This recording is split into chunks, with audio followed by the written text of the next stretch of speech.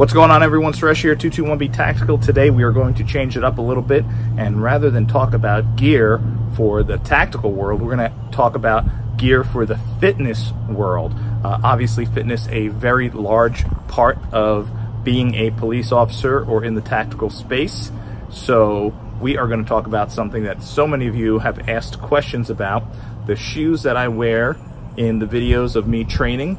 A lot of you have probably seen these shoes somewhere before, either out on the trails or in the gym. They're called Vibram 5-finger shoes, actually 5-toe shoes, as you can see here. The premise of this is it is a ultra minimalist shoe. It allows each toe to go into its individual sleeve, if you would, kind of like wearing a pair of gloves, what 221B Tactical is known for. And it has some benefits, and it has a lot of supporters, it has a lot of naysayers. So I decided to try these shoes about 2 years ago, was the first time I tried them. And these are my second pair, and I gotta tell you that there's a lot of benefits to them, but there are some downsides. So I'm gonna go over them today. A lot of people asking questions when they see me wearing them. Obviously, they're bright yellow, so a lot of people notice them in the photos and videos, asking questions about what do you like about them? Do you like them? Why do you wear them? What are the benefits? All the questions I'm going to try to answer today, and hopefully help clear the air and maybe allow you to make the decision on whether you want to give these a try. So I started primarily wearing these shoes on leg day. Obviously, when you're doing leg exercises, most of you have probably seen people who are deadlifting, deadlift in no shoes at all. They're just deadlifting in their socks, barefoot or in their socks. There's a reason for that. You have a more natural feel for the ground, and you get for me, a more natural lift on the ground when deadlifting without regular shoes on. I would always deadlift when I did deadlifts in just my socks. I would also take off my shoes. I don't need to do that anymore with these because it is such a minimalist shoe and it has such a thin sole that it actually, the whole premise of this is to make you feel like you're not wearing a shoe at all. Is to give you that barefoot feel, especially when you're running. It gives you that barefoot running feel, which it does. I can attest to that. It does give you that barefoot running feel. And if you are running off the road or on trails with rocks or anything like that, or if you're running on the road and you encounter some rocks or anything like that, you are going to feel most every rock or stone or crack in the roadway. Something that you do get used to. Of course, you avoid big stones. You avoid big stones anyway on the trails and in the road. So ultra thin design up here, which makes it very breathable. Has a great amount of ventilation here, you see, around the entire shoe, and it allows for great airflow. So the good thing for that is in the summertime, when you are running, you get great airflow and your feet never really get hot and sweaty. Bad thing is in the winter time, your feet get really cold. I do wear these in the wintertime, but typically because they are so ventilated and so thin, I typically will wear another pair of shoes to the gym and then go ahead and put these on. I'll wear a regular pair of sneakers with socks and then put these on. Now, they do sell socks to be worn with these Vibram shoes, so they are available. I've seen them on Amazon. Of course, they're probably on other websites, but everyone goes to Amazon, and you can find them there. They're the 5-finger socks, and they are made specifically for these shoes. I've never tried them.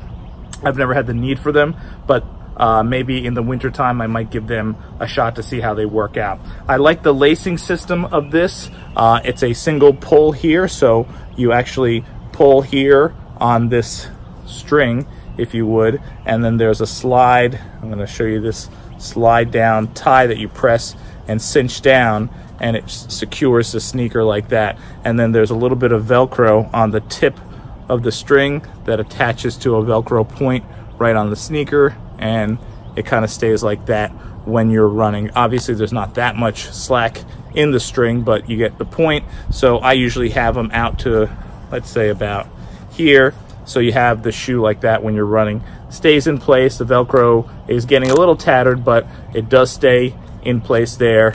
As you can see, you can hear it's still pretty good after over a year of wearing these, and it's holding up pretty well. You'll see that the shoe has a natural curve to it, which it comes with a little bit of that curve, but it of course is accentuated as you begin wearing the shoes and become more comfortable running in the shoes. They do, like I said, they do feel like you're wearing nothing at all with just this very thin amount of sole on the bottom.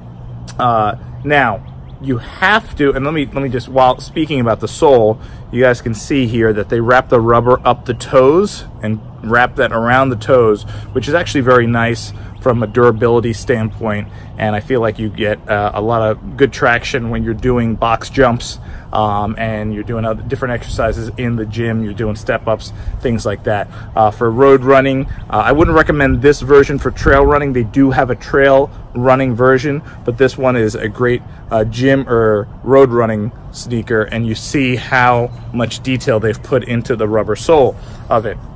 Going back to the gym, love wearing these on leg day. I've come to find that I love wearing them now all around, every day, because what happens when you start wearing this shoe is you actually start walking differently. And you actually start walking like you did when you were a child. When you were a child, most of the time you were barefoot. Maybe you would have had socks on, but most children rip their shoes off and are running around in their socks or just their bare feet.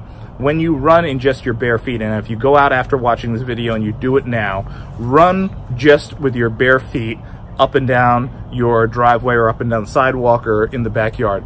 You'll see when you run barefoot, you do not run in that heel toe, where that heel hits and then the toe hits manner that a lot of us are taught to run when you're running long distance.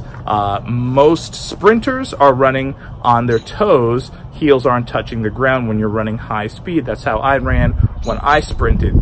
However, long distance, a lot of people are trained heel toe, and turn those legs over.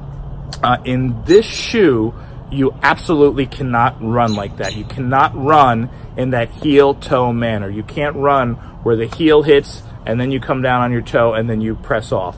If you run in these shoes like that, your hips and your knees are going to be paying the price. The good thing about these shoes is that because they're not padded and because they're so thin, from the standpoint of how it feels, it doesn't let you run like that, and which is a good thing, because that's not how you're supposed to run when you're running long distance. You're supposed to run in a 4-foot contact first position. Now, if you just Google 4-foot running, you'll be able to see photos, diagrams of what that is. I'm not going to go into it here, but essentially it's pretty self-explanatory from the standpoint, and I'm not going into the scientific end of it, but essentially it's saying the 4-foot area makes contact with the ground almost in a flat motion, and then you lift off from there, rather than the heel and then roll to your toe motion that a lot of long distance runners use. Now, when you have thick, padded, heavy sole running shoes or sneakers, you can run in that heel to toe manner and it's not going to beat up your body as much.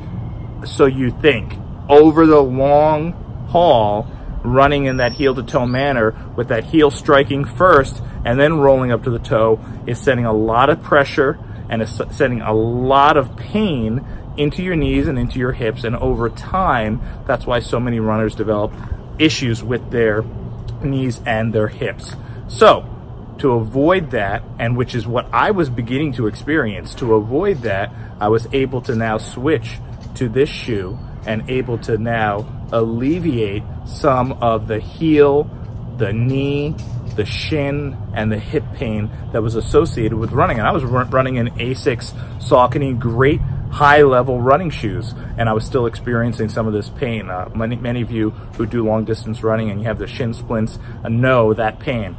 All of those things I experienced, and all of those things have now completely disappeared since switching to the Vibram. So from the standpoint of how I personally feel with the Vibram sneaker and what I've personally benefited, I could tell you that firsthand that I no longer have those shin splints, I no longer have the knee pain, I no longer have the hip pain that I was experiencing with traditional running shoes.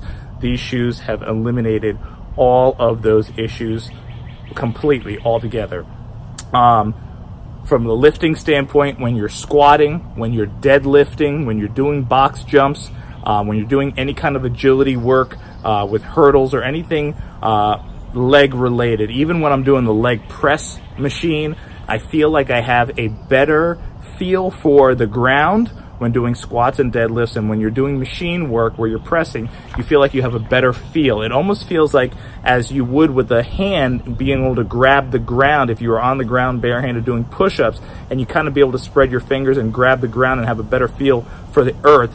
You have a much better feel for the ground with the 5-finger design of these shoes, something that I absolutely love about these shoes. You just feel like you're more sure-footed when you're doing back and forth agility stuff, working with agility ladders, like I said, box jumps, hurdles. I'm trying to think what other things that I would do, but anything where you're jumping, landing, or you're flat-footed and you're going up and down, these are absolutely unbelievable. Way better than any full sole shoe I've ever tried. And I tell people who were like me for years, I saw these shoes years ago, and I was a big skeptic because, one, they just look weird. I'm not gonna lie, they look weird. You do get looks when you're wearing them, but these days you have a lot of people that are going to come up and they're just gonna ask you, they're gonna say, hey, oh, how are those shoes? Do you like them? Do they work?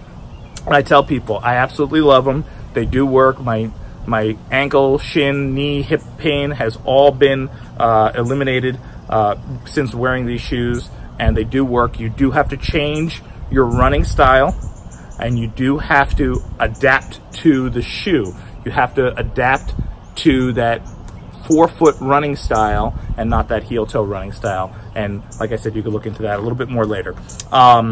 From the downside, the one downside of the shoe is because you're not wearing socks, they can become really stinky. Wash them regularly. You can throw them in the machine to wash them. I know a lot of people soak them in OxyClean. Some people just soak them in a bucket of a 50-50 water and vinegar solution. That's obviously a great way. OxyClean's great. I've tried them all. One thing that I like is OxyClean with a little bit of regular detergent like Tide. Let them soak.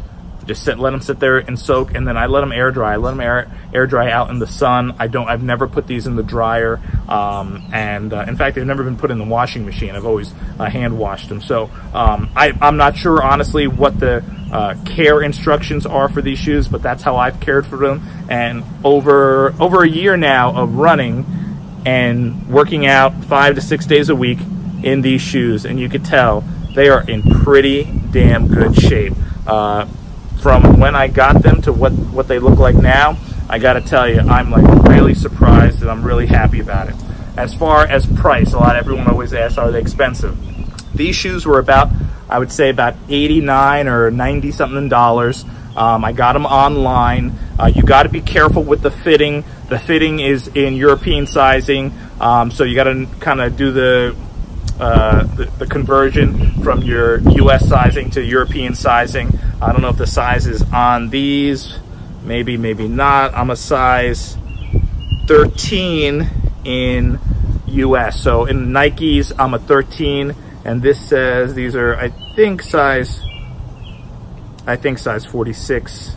It looks like they're size 46. May not be a direct conversion. It may convert out to be a little bit higher. I always tell people, if you're on the cusp and you're not sure, with the Vibram shoes, go down a size. Go down before you go up, because you want that more fitted feel. Now, you don't want to go down too tight because obviously you only have so much space here in these toes, and you don't want them constricted. A lot of people ask, do they stretch out? Do they break in? They stretched out very, very little. From the over year that I've been using them to now, I would say they've maybe stretched out 1/8 of an inch, maybe. So they do not stretch out an obscene amount, and they do break in nicely and become much more comfortable. And I'm going to get to something with that in a second. But if you're going to try size down and see how that works out for you. Now, from the comfort and portability standpoint, the one thing that's great is that they're ultra thin. When you go on vacation, you don't need to pack your big bulky sneakers and a pair of workout socks along the way.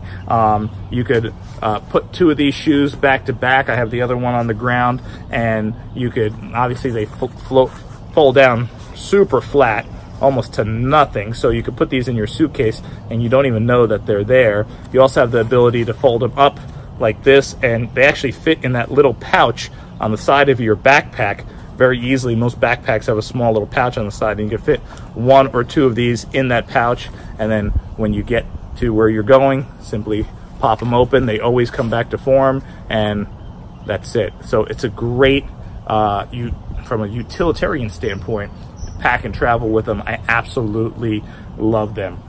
I'm trying to think of some of the other downsides of these. Like, I'm going to show you the sole wear. Haven't done that much road running. So here's what I'm going to tell you about my first racing experience with these shoes. And as you can see, the sole's held up very well. And those who want to know the spelling of it, that's the logo on the side.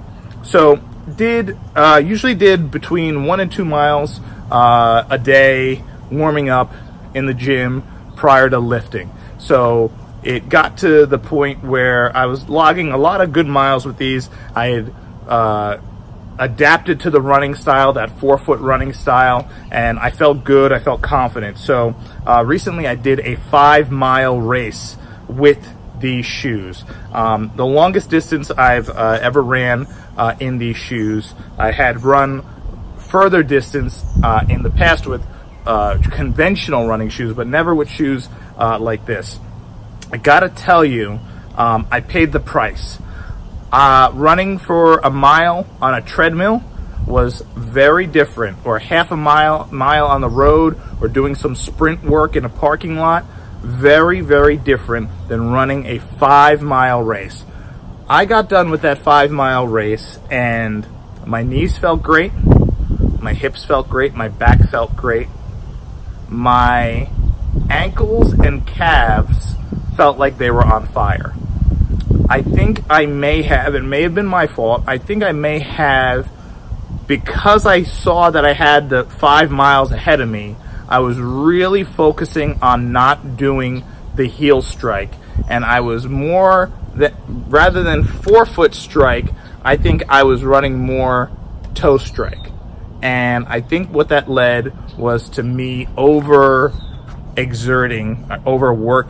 my calves, my lower legs, and my ankles took a beating. Now, the ankle joint itself wasn't the issue. It was the muscles and the tendon, and my calf muscles all the way up from top to bottom were pretty shot for about 72 hours, and I paid the price. I know what the problem was, I know what the issue was, I know how to correct it, but if you're looking to run a long distance race with these shoes, make sure you do gradual training runs working your way up.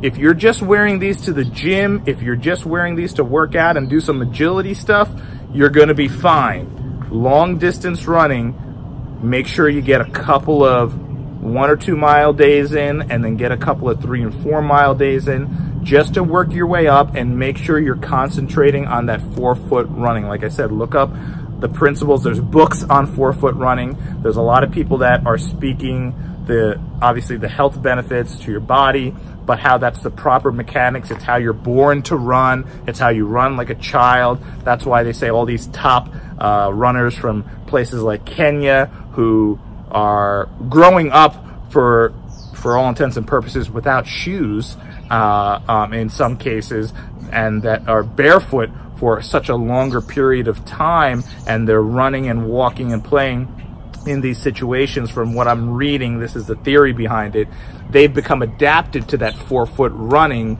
because they don't have the thick sole shoes where they lived and where they grew up to adapt that poor running style of the heel strike running. therefore their ability to go faster, longer, comes from that forefoot running style. And you will see that if you watch race footage of some of these runners in these marathons. You'll see how they do run in that forefoot strike running style, and how it completely changes the game. So if that's something that you have the time to research, I highly recommend it before buying these shoes and getting into long distance running with these shoes. A couple of blogs out there of people who ran in these shoes long distance, and they give their story, their testimonial. I'm going to do a blog on my experience running the 5-mile race for the first time in these shoes as well. But colors, everyone asks why I got the yellow. I got the yellow because this was the only color available in the size I needed. I was looking at my old ones were just black and gray plain. When it came to buying these were only color available, so I was limited to get the bright yellow. I really don't care what people think about the color of my shoe, not really a concern of mine. I got other things to worry about than other people's shoe color, so I really don't care about it for me. So but there's a ton of different colors for men and women: purple, pink, green, gray, lime green. I got the yellow because I had no choice at that time, and I didn't feel like waiting until other sizes were available. But I gotta tell you, I've grown to love them, and I just, you know, they stick out a little bit, but they're great. I hope that answers all the questions. If I forgot to answer something, just comment in the comment section. We'll try to hit up someone either from our team, or if I can myself personally, will answer those questions for you. But overall, if I had to give the shoe a score from 1 being the worst to 10, or 0 being the worst and 10 being the best, I would say I would definitely give these shoes somewhere between an 8.5 and 9. Definitely losing a couple of points from the standpoint of they stink to high heaven, and you know, you got to wash them quite often because you're running in them barefoot, and for also the fact that running on surfaces that aren't pure, like rocky roads, trails, things like that, you're gonna feel it. And also for the fact that you have to adapt your running style. But other than that, definitely 8.5, 9 on that scale, because these shoes are amazing. And if you suffer from any of those ailments I talked about, I would highly recommend giving these shoes a try. And not a big investment, and I think you're gonna like them. So comment below, let me know what you think, and thank you for watching this review. Hopefully this answers all the questions for the people who saw the videos and photos of me working out and saying, what in the world is on your feet? What's on my feet is the Vibram 5-finger shoe.